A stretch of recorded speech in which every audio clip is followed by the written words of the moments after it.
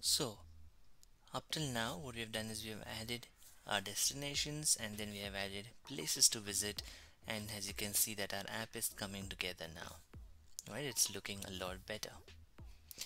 Now next what I want to do is when I click on a particular place to visit, I want to be able to capture some registration information. So if I was a user and I was interested in visiting this particular place, I want to be able to add my details. So I want to tell the travel and tours company that this is a place that I'm interested in. Now to do that, to capture some user information, we'll have to bring in a form, right? And so to do that, what I'll do is I'll add a new spreadsheet. I'll add a new sheet that will capture all this form information, and I'll rename this sheet to registration, register your interest, and I'll capture some very basic details, right? So I'll just capture the name, and I'll capture the email address, and I'll capture the place you're interested in. Very simple information. Of course you can experiment by adding a whole bunch of other columns as well, not a problem at all. Now what I'll do, I will go back to Glide and I will click on a particular place to visit. Now the way we add this form to capture the information is by adding a button. So if I search for button and click on the first button, which is just a simple button, and what I'll do is in features, in the action, right? So instead of showing a notification, I will select a different action type, which is to open a form. Let's see if we can find that. So you have your show form button here. That's great. And what I'll also do, I'll change the title for this button, the text for this button, to say something like register your interest, maybe. Yeah, I think this looks pretty good.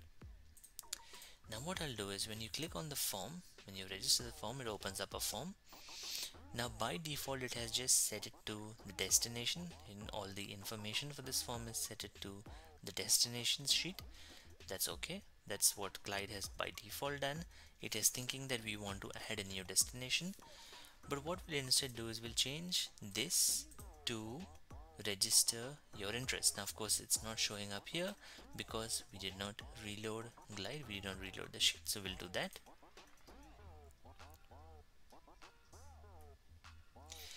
And now that it has reloaded the screen, we'll go back, click on the register button, and now from the drop down we can see register your interest is there. We'll click on that and you can see that the text boxes have automatically changed, right? Because it has automatically mapped each component to the columns that were in this particular sheet, right? So Glide is smart enough to do a whole bunch of things, right? And the more you use Glide, the more you will realize that a whole bunch of other things has been taken care of without you having to explicitly define them. Now all of this is perfect, and what I want to do, I want to just change the last one, right? Instead of a text entry, I want to change this to a drop down. So I want to give users a choice. So choice component allows users to select one out of many options, and when I click on that, I will select the source to be places to visit. The values should be the places to visit, and it should display the place names in the choice option. Now data tells me, this section tells me where should this particular data be stored. I don't want to store it in the name column of the register of this particular sheet, so I don't want to store it in this column. I want to store it in place you're interested in. So I'll select that and I'll go back, and now you can see that there's an error. And the reason there's an error is because two different components, Glide has detected two different components are trying to store information in the same column. Now of course I don't require this text entry, so I'll just click on the X button here, and just by doing that the error has disappeared. Now one more thing I want to do is I want to add some validation, which is just saying that the information, this particular fields are required fields. So I'll click on this first component, and right at the bottom I will select required. So this adds a little subtext over here which says that this field is required.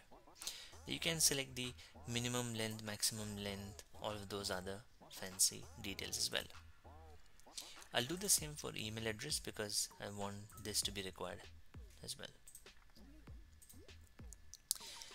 And I just realized that the text, the label for this particular component is incorrect, so I will go back to choice and I will change the title to say place you're interested in. This makes much more sense, and I won't keep this as required because at the very least, at least we are getting some user information so that the travel agent can then get back to this particular user and ask more details, and then ask more details and see which place or places this particular user was interested in.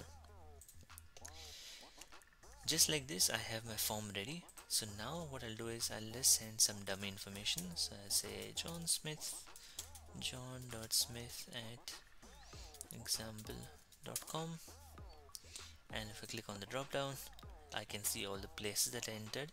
So I'll say Sky City, and I'll click on the submit button. The information has been sent. Amazing. Now to view this information, you can always go back to your spreadsheet and see that Glide has automatically populated the information right over here.